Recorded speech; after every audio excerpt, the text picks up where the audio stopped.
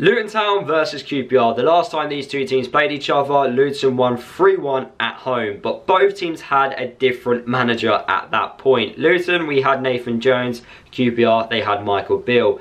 Nathan Jones has gone to Southampton and Michael Beale has gone to Rangers. Luton, we brought in Rob Edwards. QPR, they brought in Neil Critchley, which I believe is a fantastic appointment, and I will talk more about that later on in this video.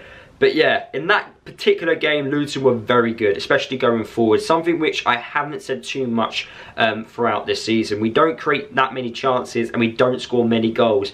Hopefully, I say hopefully, all the Luton fans want to believe that Rob Edwards will change that from now until the end of the season. But QPR, on the other hand, I feel like they're hoping not to concede as many goals. And I do think that has been the story of QPR over the last couple of seasons. Great going forward, but at the back, that's where the weaknesses are.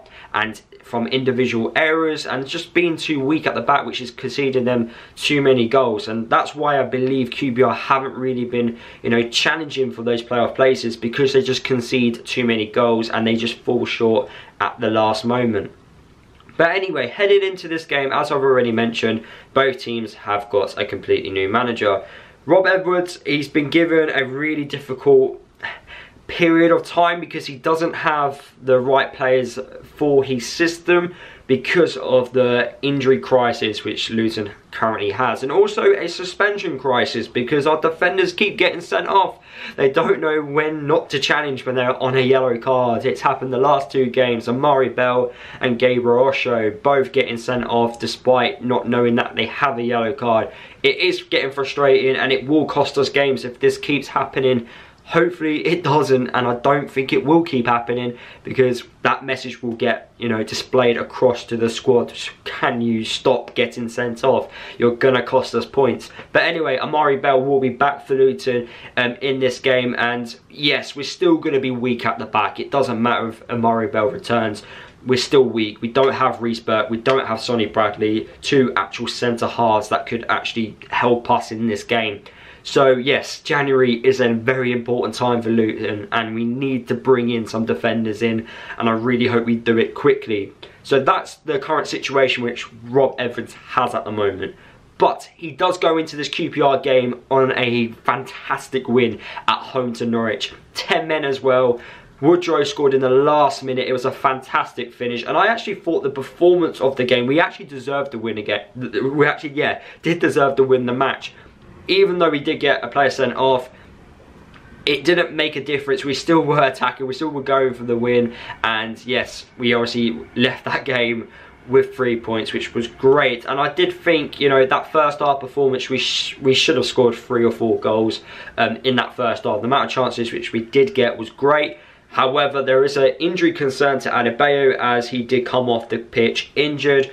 Don't know too much on what's happened there, but I will watch Rob Edwards' press conference this week heading into this QPR match to see if he is fit and ready to go against QPR. But if he isn't, Woodrow scoring that goal, scoring his first Luton goal since we've brought him back into the club is great, and hopefully that builds his confidence up. We've got Cornet, we've got Jerome, so attacking options are still there, so we shouldn't worry too much.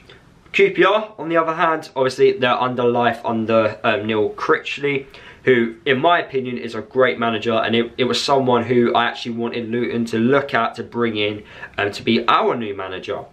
Now, Neil Critchley, he left Blackpool after a very successful spell there, getting them promotion first time of asking from League One to the Championship. And then the second season, it was just a really solid season for them.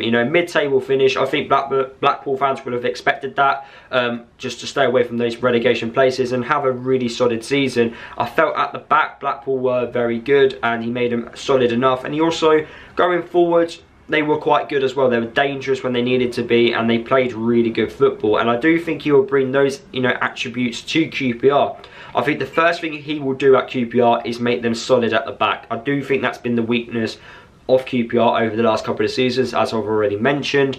and then he will look at their attacking options, because their attacking options are there. You know, you've got Macaulay Bond there, you've got Lyndon Dykes, you've got Cher who can cause problems, and you've got Willock as well. You've got those attacking players with quality to score plenty of goals.